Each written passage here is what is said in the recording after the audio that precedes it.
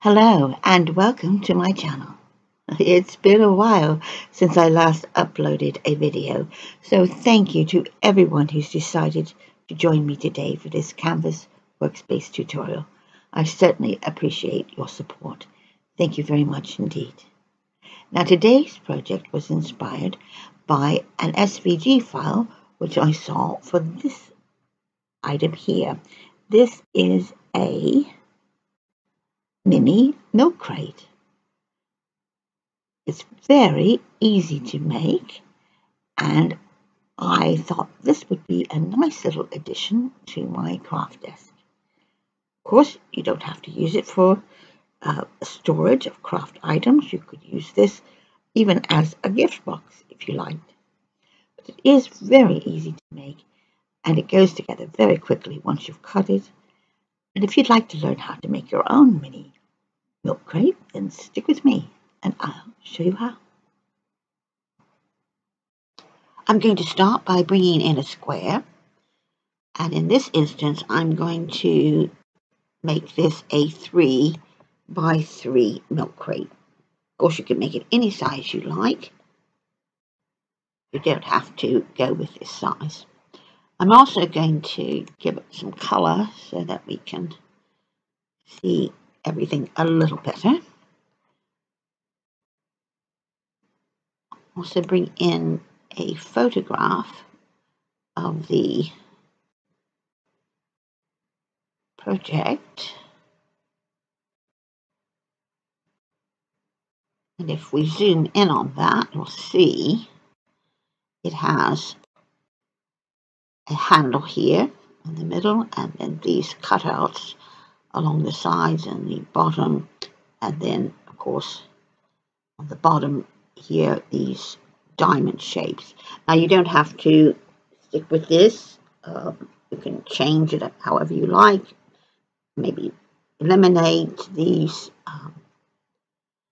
slots here and change the diamonds to something else like squares or circles, ovals, whatever you like.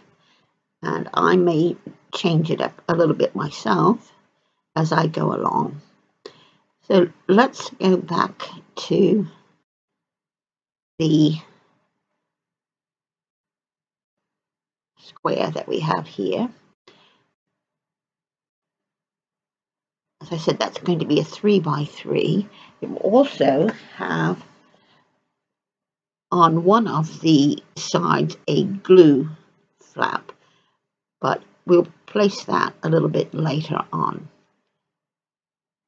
I'm going to bring in the 2 shapes that I'm going to use for the top portion, and that's going to be this bevel edge rectangle and this round one, which I'm going to use for the handle. I'm not worried about the size at this point because I can always resize these as I go along. And for the diamond, bring that in, and I'm going to adjust this by, I can either click off the maintain aspect ratio and click on the height, or I can of course just grab the handles and change the size and the shape of that diamond. So I'm going to go with that there. So those are the 3 shapes that I'll be working with. Just move that out of this way.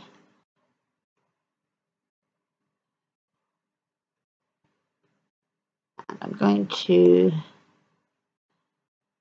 adjust the sizes of these as far as the height is concerned.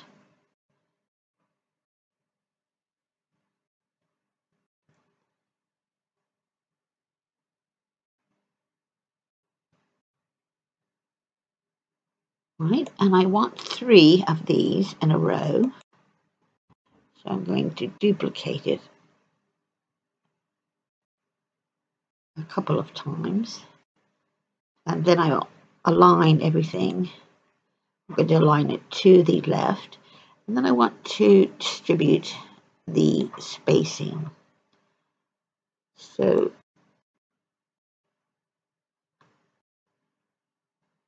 I'm going to try first 1.5, and let's see what that looks like.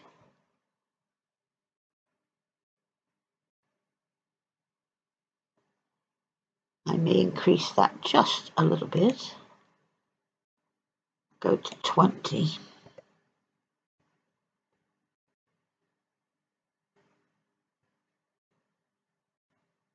20. There we are.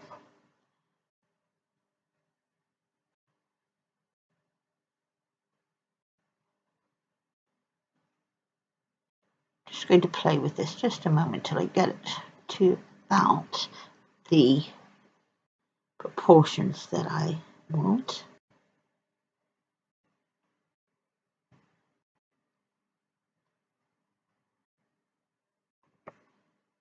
I'm going to increase the distance there as well. To duplicate this, so I am going to have these come across the bottom, but I'm going to actually reduce that size.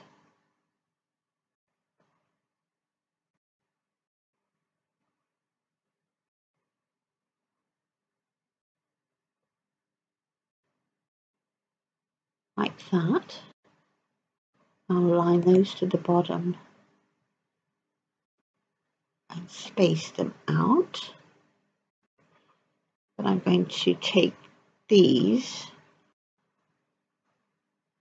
group them and duplicate them so that I have them for this size.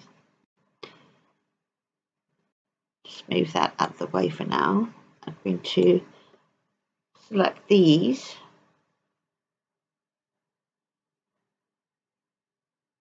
and place them at the bottom.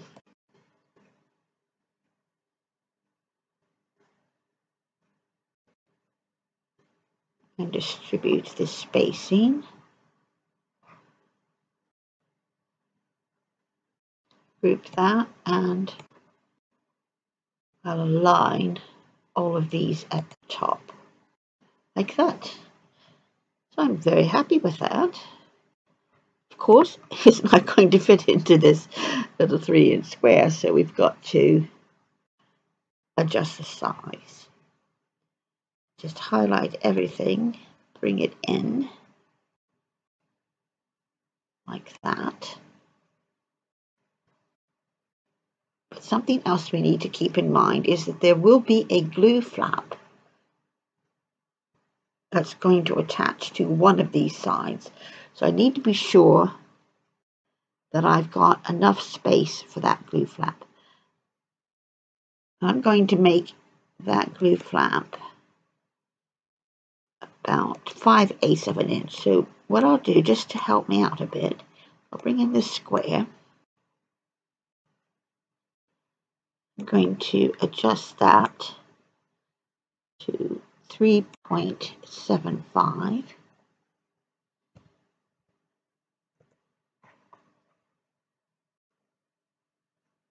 I can place it here on the side.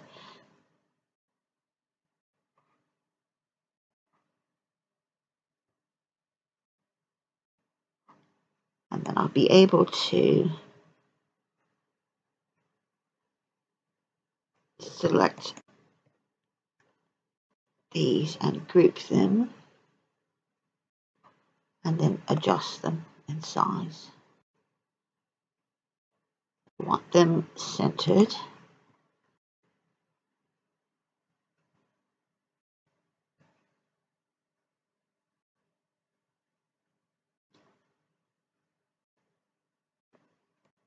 I could just drag and pull on those handles until I get it looking about like I want.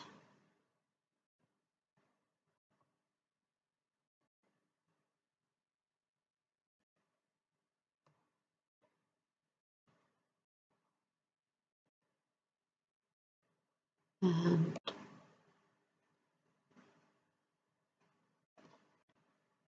check one last time for that, and I think that's going to be all right. We have to keep in mind also for the bottom where the diamonds are going to go, that we have that gap there as well, because we don't want these tabs sticking out through those, or showing through those holes.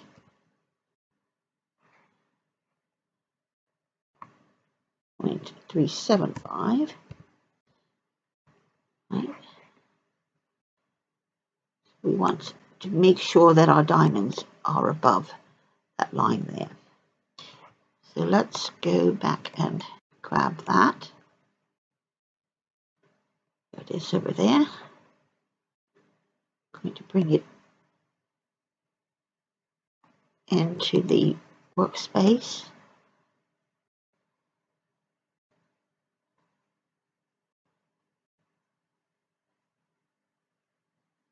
So I need to position it about like so. I'm going to duplicate it.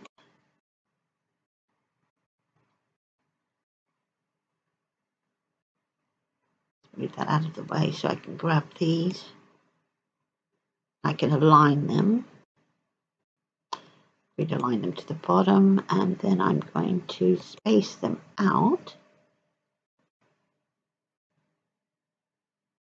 I'll space them at, let's try 1.5.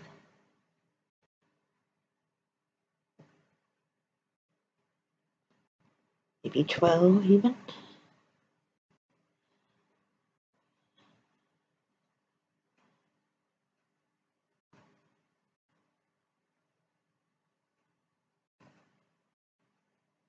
So I need to be sure they're going to not go over where that score line is going to be, or the blue flag is going to be. But I'm going to just go ahead and group them.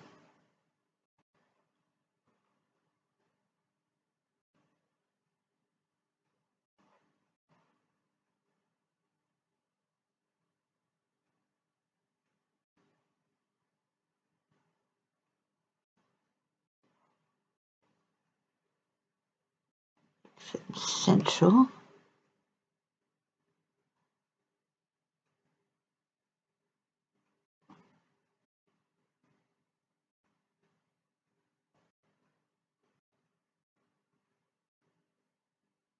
Right, let's try this.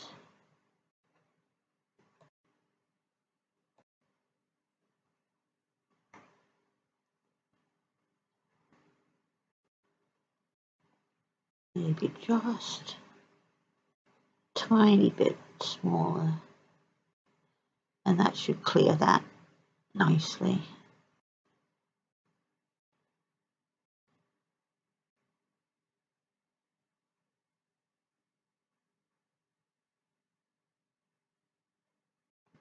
Yeah.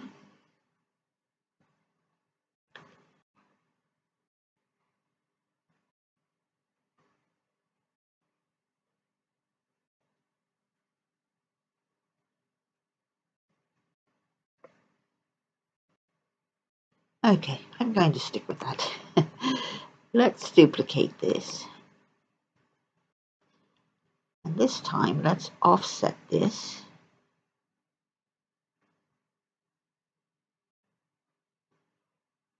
Now I don't have to worry about the glue flap on this side. What I'm going to do is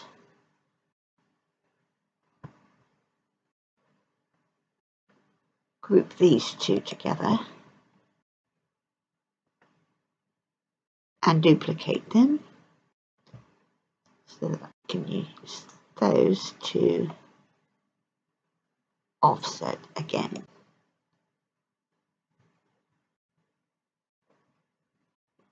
and I'll just align those and group them.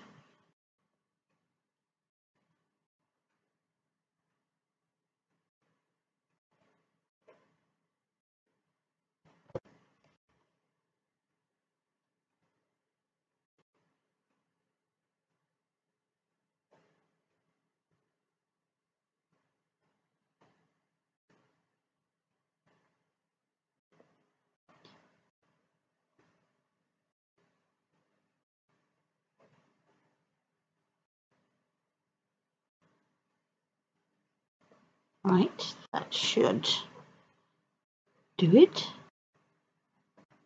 Then I'll bring in the top portion here, and again that's going to be aligned.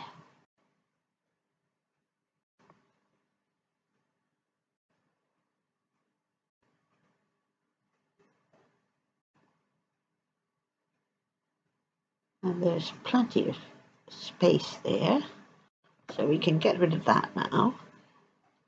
And let's highlight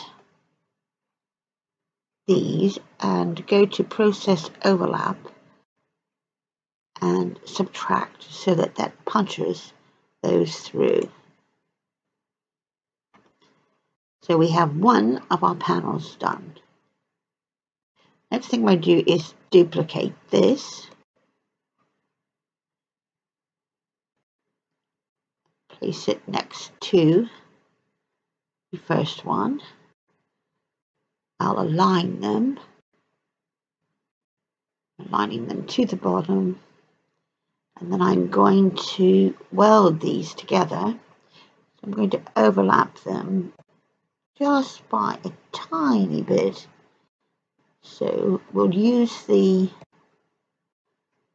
distribute space function and change that to minus 0.01, and then click on horizontal distribution and weld them. So we have two of the panels, so that's going to be on one side, and then we'll put a glue tab on one of these. You can put it on either that side or that side. Just look at the size now. So it's 6, and we can just change that to 6 just to make it absolutely precise. 6 by 3.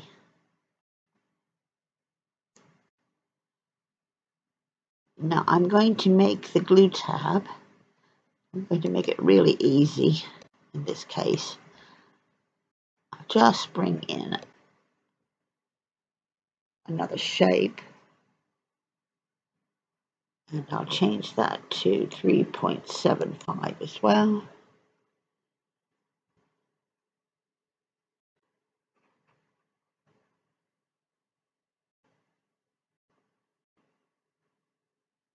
I'm going to make it slightly smaller than the side here. So at the moment, let's see, let's align it and see.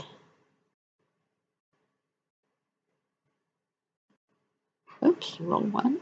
I want the middle.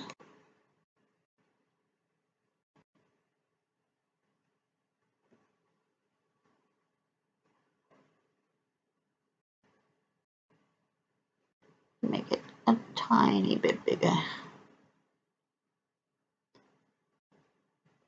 So let's align that and weld it using the same distribution space as before and click weld. So we have our tab. So it's 6.375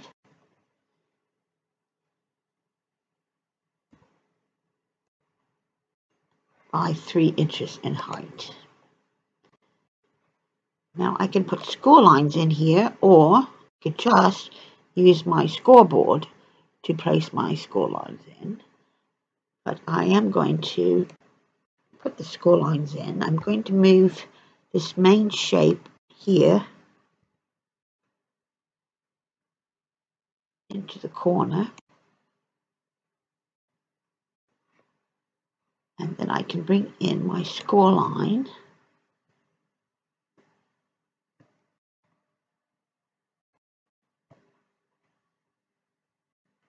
Make that a little bit longer. I'll change that to a dash line. And what I did there was hold down the shift key at the same time I was dragging that path tool. So we can place it exactly where we need it by going first of all and locking down this shape so it doesn't move about on us. Then we can place this score line where we want it, and we want it at 3 inches and at 0. So we lucked out on that one.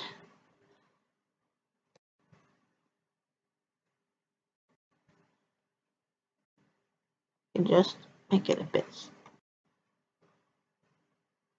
smaller, just so it doesn't go past the top there. And that's fine. So now we can duplicate this.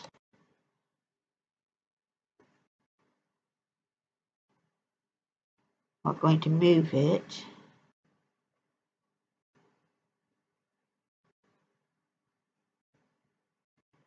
go back and do that again.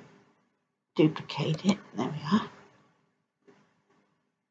And we're going to move it into place here. So it should be about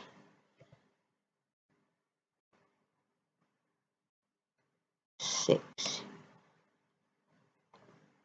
I actually made it 6.1 because that will make up for that overlap. So that's not too bad. So there are our score lines. And now I can go back and unlock this. Give this some color again. Then I will select these, group them, and duplicate them.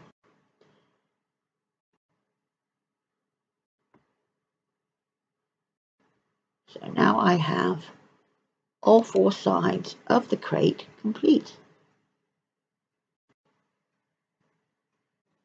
For the bottom, I'm going to bring in another square. That's going to be 3 inches.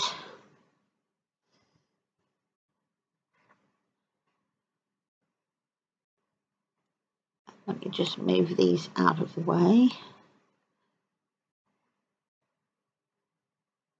And then I'm going to place my tabs by creating them the same way I did for the sides of the crate. So 0.375.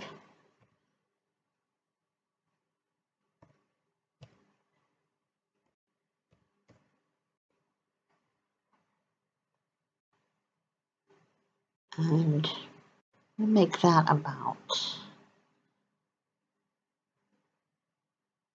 0.91. That's fine. So let's center that.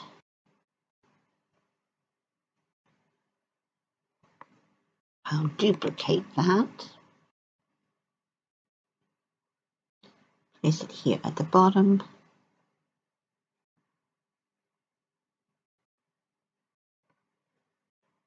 I'll just change the angle for this one to 90.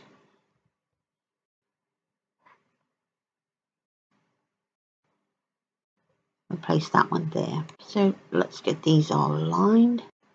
So we'll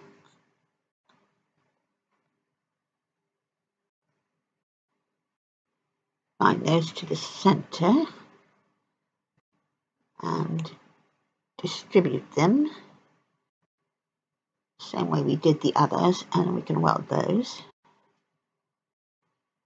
We can do the same here.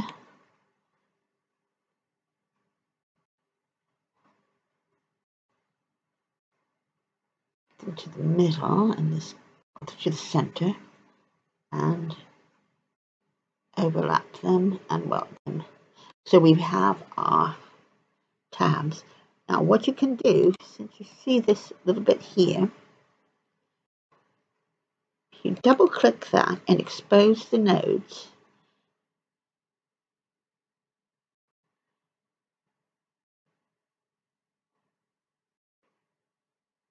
Let's go back and do that again.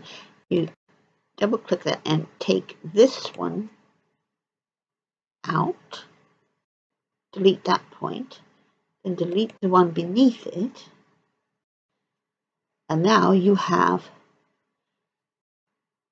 your angled corner for your tab. You just do the same over here.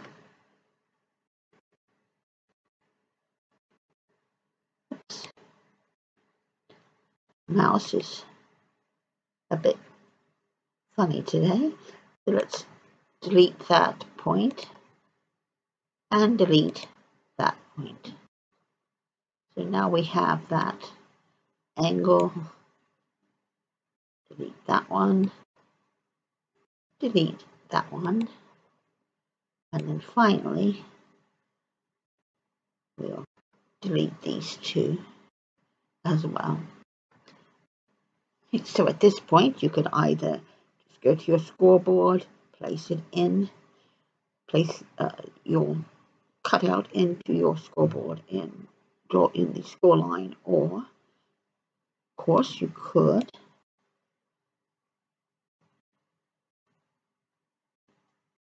just draw in your score lines. One way you could do that is to make another square.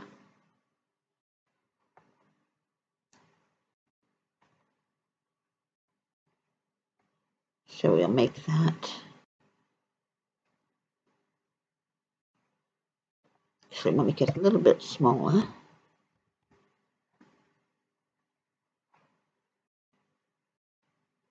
And we'll change it to a dash pattern. And then align these together in the middle and in the center. And you have your score lines.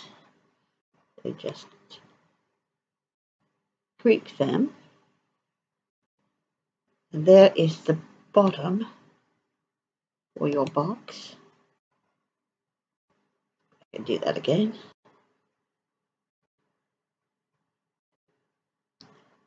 So there is the bottom for your box, or for your crate, and here are your sides. So we can leave that there if you like, because it's not going to send it anywhere if you were to export this now to your machine. But I'll just go ahead and delete that.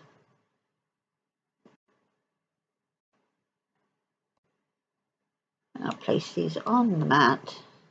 And just as a final note, if you want to line your mini milk crate, then you could, of course, create another square. So it would go behind, and you could either have it completely behind the crate here, or perhaps just cover this section, in which case, as I said, you could either make the cutting file now, or you could cut it out on your trimmer, or indeed just wait till you get to your machine, and if you decide you want to cut it out, you could do that then. The only thing I would suggest though is that you make sure that it is smaller than the piece that you're going to place it behind, because you don't want this to be caught in this fold line, for example, or going all the way out to the edge here. So just reduce it by either a 1/16 of an inch or an 1/8 of an inch, something like that. And that is now ready to send to the machine to be cut out and assembled. So meet me over at the craft desk and I'll show you how this goes together. It's really simple.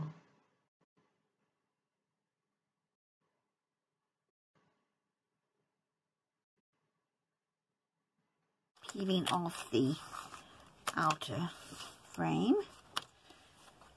So there's the waist.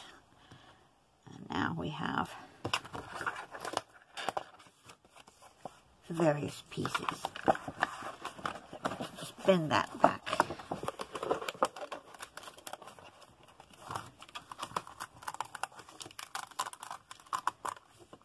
Take that off. And I'll deal with that a little later.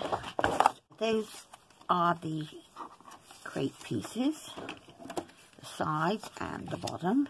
And I have also cut out inserts for the bottom half. So these I cut at 1 7/8 by 2 7/8 so that they would fit just inside of this area here. So I want to fold and burnish these score lines.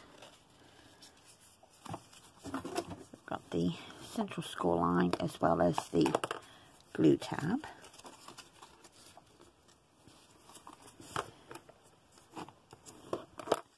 And as I said before, you could just come in here and snip off those ends like that if you want.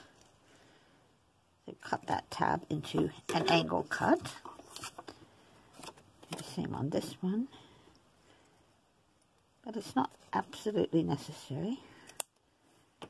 Okay.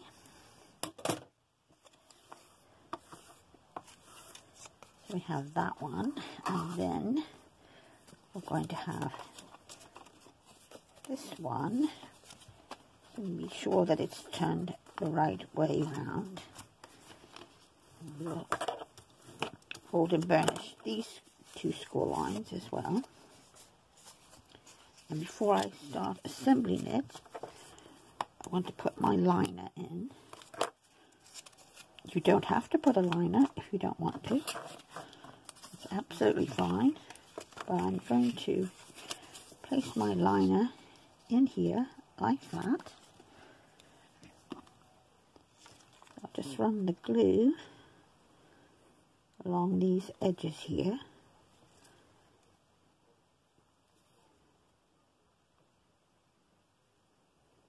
Like so.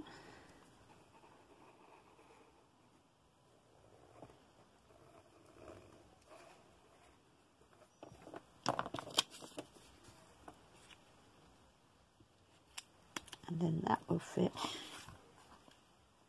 inside there. And because I've cut it smaller, it's not going to go past the score lines. You can see there is our liner. We'll just leave the top portion open because that's like our little handle there. So I'll just go on and complete these other 3 pieces and then we'll be ready to put it together.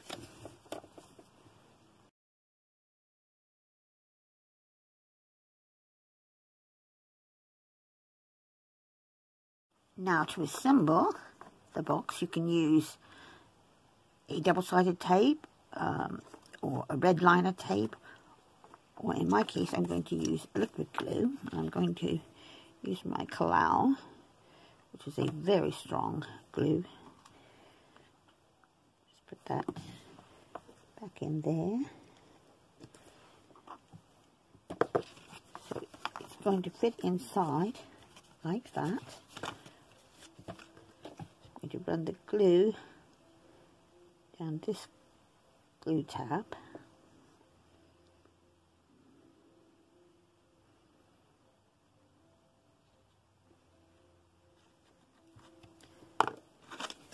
can match those up just like that. I'll hold it there for a moment, making sure that it's even. Use my bone folder to go over. I'll give that a moment to dry before I move on to the other side. Moving on to the other side now, we're going to put our glue on the outside of this tab.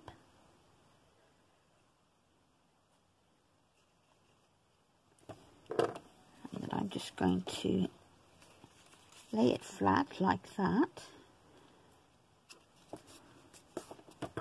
and bring that piece over so they meet right in the middle there, like that. And again, I'm going to give that a little time to dry before we start putting the bottom in. So let's set that aside, and we'll bring this piece in. So we have these score lines, so we've already angled the tabs here. So just hold those up.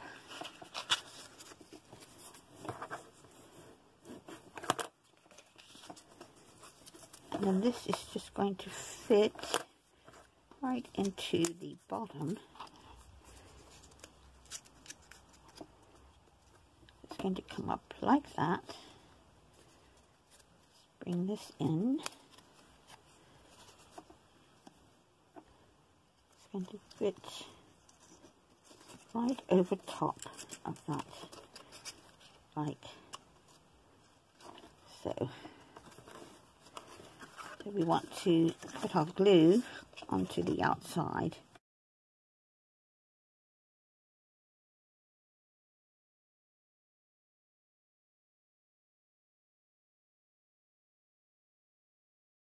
So those are in place. All we need to do is just tip it over, start to press it into place with my bone folder.